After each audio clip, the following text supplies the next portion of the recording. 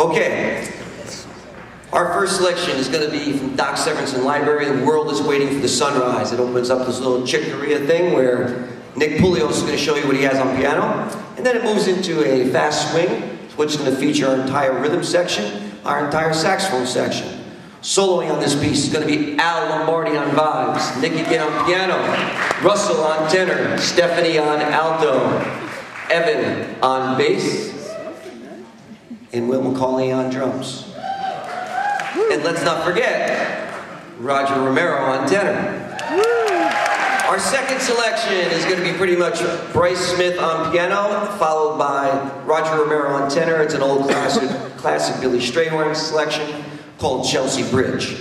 And our third selection, again, is going to bring the saxes out. We're going to bring the rhythm section out. It's going to feature Ron Chat on Barry sax, Bryce Smith on piano, Al on vibes, Roger again on tenor, Ryan on trombone, John McNally on trumpet, the entire rhythm section, and let's not forget Mr. Steve Scannell on guitar.